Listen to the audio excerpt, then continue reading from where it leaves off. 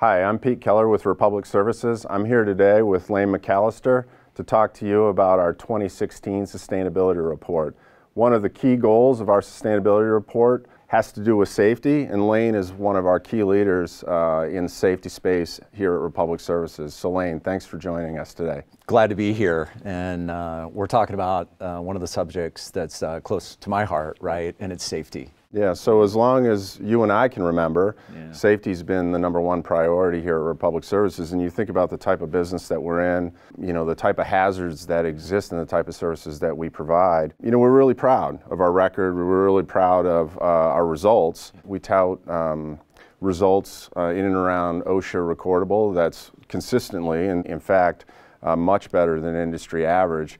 Was wondering if you could talk to us a little bit about some of the programs, some of the training, some of the recognition to drive those types of results and successes over the years. Yeah, and it's exciting to know, right, how much better we are than the industry average, and obviously we do a lot of things to get there, right?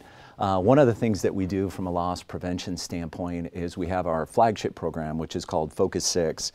And as you know, Focus 6 concentrates on those top 6 things which produce frequency and or severity. And sometimes when we think of severity, we think of life-changing events. And kind of to relate to your first comment on hazards, we drive these big trucks, right? And sometimes it's in small, tight areas.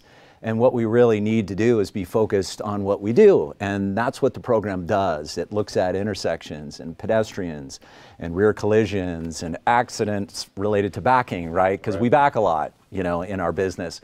But the program really is fun, and it's a fresh, new program every month. In other words, it's not a flavor of the month. We don't buy something off a shelf, right? A plain wrap program. We actually go into the field, and I happen to be a part of that, where I go in and I interview frontline employees as they do the job. You know, as they get dirty, right? As they go about at the recycling centers or at the transfer stations or the landfills or the hauling companies. It's really great to not only get to know them and what they do, but it's great to hear them teach their peers. And I think that's probably part of the success of the program, is that it's peer-to-peer. And what better person to listen to, right, than that person that's actually doing the job with you.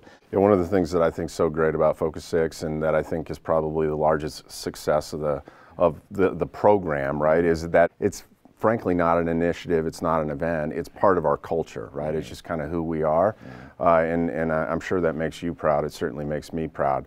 A lot of what you just described in and around Focus 6 and some of the programs that we have, primarily internally focused. Could you talk a little bit about some of the external programs that we have? Sure, we're super excited about our relationship with an organization called Together for Safer Roads. In fact, we have stickers on the back of our trucks that promote our relationship with Together for Safer Roads. And what the organization is, it's a private coalition of companies. They're Fortune 500 companies, so they're pretty big players in the marketplace, coming together to tackle fatalities across the world. And it's so exciting to partner with other companies that are not within your industry, right? And learn how they do things, and to be able to share, because from time to time we're not good sharers, you know? And we really should be, especially when it comes to an initiative related to fatalities on the roadway. And as you know, and I think as we all know, distracted driving is just huge these days. And you know, hopefully won't get worse, but it's a real issue that we're all dealing with as we all drive on the roadways, whether it's, you know, using our cell phones or texting while we're driving. These are real things. You know, I think about some of our programs, right, and the things that we do to help our men and women be better professional drivers. That's only part of the equation, right? So you've got all these other hazards out there. You know, distracted driving, teenage driving, all those things that are just part of being out there on the roads on a daily basis, and to have internal and external focus, I think provide the greatest opportunities to keep everybody safe. So switch gears a little bit.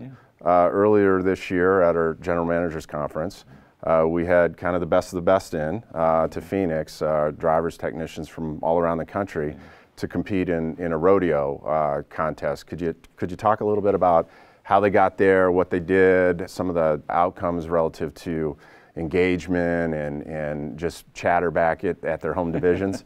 Sure, yeah, the rodeo, right? If people aren't familiar with the rodeo, you know, they might think of the buck and bronco. And of course, we're not doing that here. We're talking about driving these big pieces of machinery, and not only driving them, I guess it's driving them well.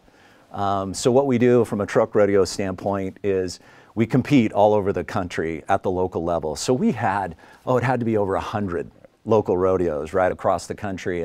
And those best of the best, to your phrase, rolled up to the championship that occurred here in Phoenix. And it was just so great to see the appreciation, right, to the employees, to feel that recognition that you could just see in their face. You know, they brought their families, the anticipation of who was going to win, and then to hear the announcement and see the drivers go up there and receive their award, right? And their recognition was powerful, and it was fun. Now, it's certainly one of the highlights of the year, no doubt about it. Yeah. So as you reflect back on some of the work that we've done, certainly some of the successes we've had over time, and some of the work that we're doing, how do you think that all fits into where the company's going, not only from a strategic standpoint in and around, you know, attraction, retention of the best drivers in the world, but just, you know, from a sustainability standpoint and what that means for our customers and the communities that we serve? Sustainability is so important, right? And to do that, right, we do need the best drivers, we need the best equipment,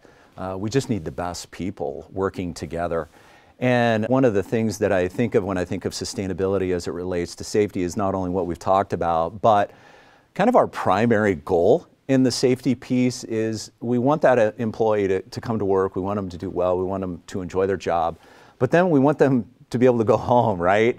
And enjoy their family. And I think when you can extend that comfort or that safety level to the home, what a better way to sustain something, right? Because you're sustaining it throughout the family structure. And it's so important. Our people are so important to us.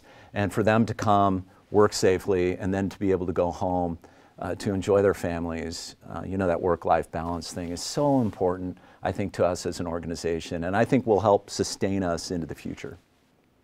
Listen, appreciate you being here today. Yeah. Appreciate you sharing your thoughts. Yeah. Excited about the work that we've been doing, excited about the work we're going to do. Yeah, me too. Thanks.